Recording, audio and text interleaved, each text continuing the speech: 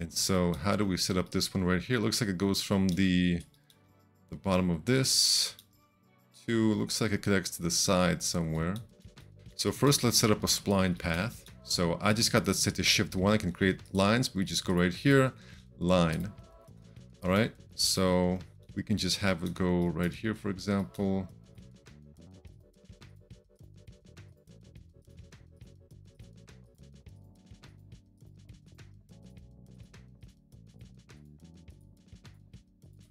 All right, let's go something like that. I'm going to press 1 right away, and I'm going to go ahead and smooth that. And I will go ahead and just kind of move this to connect here.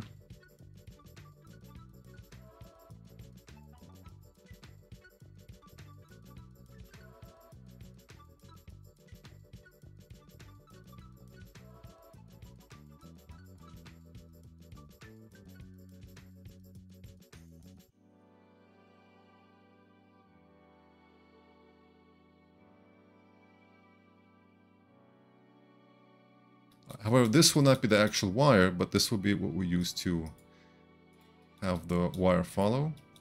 And I think we may also want to move this up here. All right, you can further modify this on a table, for example. All right, so in order to make the actual wire that we're going to use, we're going to go ahead and use a helix. I'm going to go ahead and create that helix here. I'm going to left click a bunch of times to set up, and we can further set up the radius here. All right, let's increase the height. Let's increase the turns, which we probably want like a crazy amount. So let's go with maybe like 100. So that may be too little, too much, maybe a little bit too much, maybe 75. So maybe we need to increase the radius. So these are things you can play around with.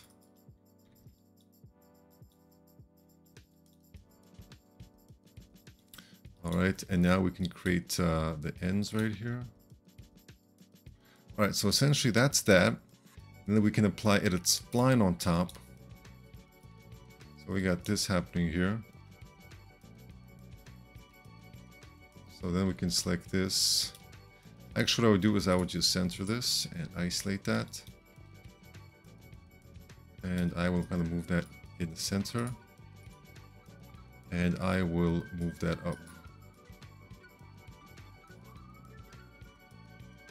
And there we go.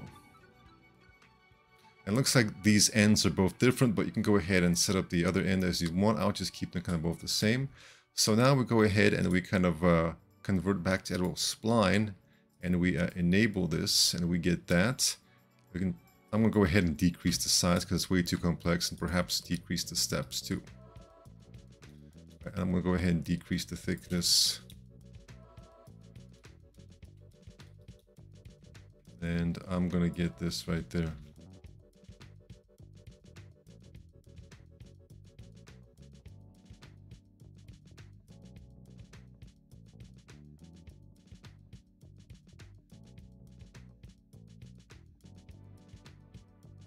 Alright, so I think this is way too complex. It doesn't need to be this complex. So what I'm going to do is I'm just going to select this right here. And I'm going to use dot ring loop. Actually, I'm going to deselect this last one. I'm going to loop that. I'm going to remove that. You can also hold on Control and click on remove to remove the edge and vertices. So now we get this. However, that may still be too complex. So I'm going to select this this next edge. Once again, dot ring. Go to the bottom, loop, and remove. So we're just going to simplify things as much as we can to make things easier to work with. We can do that one more time, perhaps. Let's see if the result will not be too simple.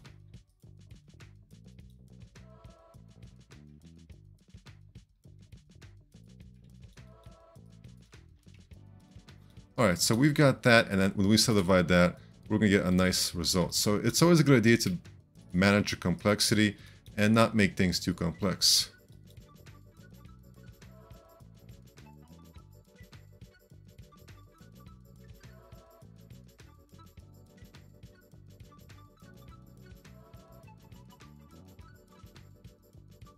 We can use regularizer on this. All right, right, so now we're going to go ahead and model this top part. So we're just going to go ahead and extrude.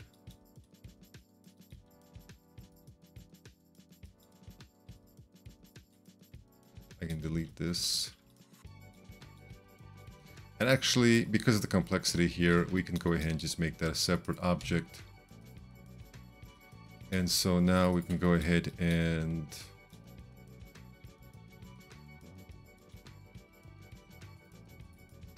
open subdiv that.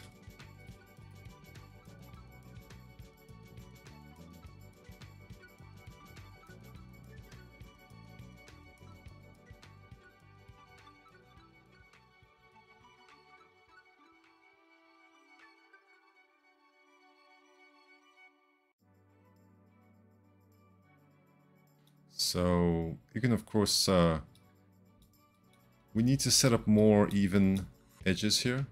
So actually, let me go underneath that. All right, so I would do that. And then, so essentially what I'm going to do here is just kind of insert loops while holding down shift, just to kind of even things out. You can use set flow for that as well. Just make things as even as you can.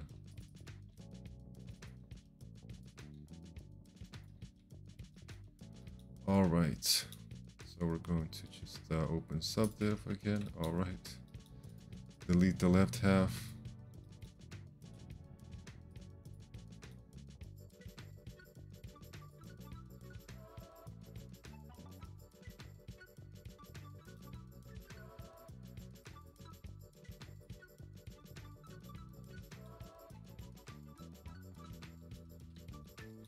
I'm going to go ahead and bevel with 0. Hold down shift to convert to the border edges, straighten that out, weld. I'll do the same for, I'm going to apply symmetry. Right, so it looks like it's not perfectly even because we did extrude this from we did extract this from a spline, so we're going to get a little bit of strangeness here, but we can just fix that up. And so now I'll do the same from the side.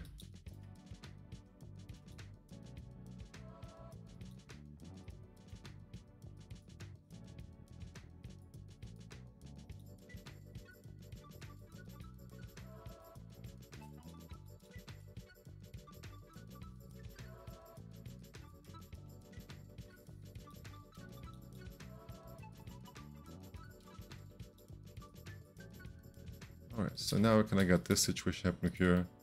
So something like this, for example, but of course we can use crease set.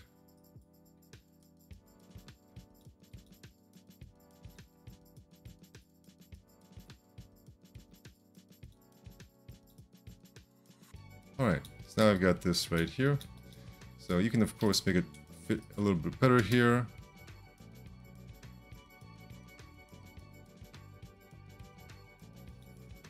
All right, so now that we've got that, it's just a matter of attaching them together. And keep in mind that you can get the other side here as well.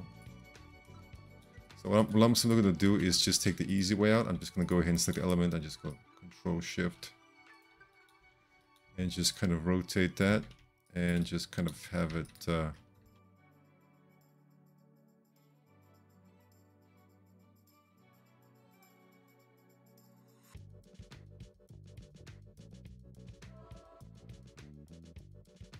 all right, so now we go ahead and apply path deform. You can use either the path deform in world space. There's also path deform in object space as well. Here it is. We're gonna pick this path. We're gonna move to path. And now we're just gonna go ahead and change around the percents, the stretch values. And now you've got this situation right here. If you don't want it to stretch too much, you can always kind of go underneath of here and add more loops here. So this is obviously, this part here is way too stretched. So here's what I would do. I would copy the path deform and I would go back here and I would kind of detach these pieces. So I would then paste that right on top. But now for this, I can just kind of bring the stretch to 1, and I can just kind of have this happen here. Right, so there's no stretching on this. Maybe a little bit of a stretch. All right, and we can also do the same for. It looks like it's this one that goes there. So we're going to go ahead and attach this one. We're going to paste that on there as well. We're also going to bring down the stretch.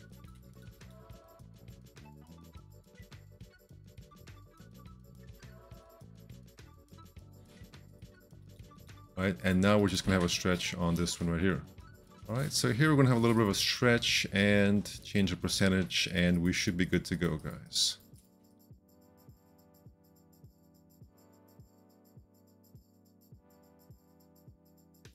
All right, guys, that is the phone. Thank you for watching, and take care.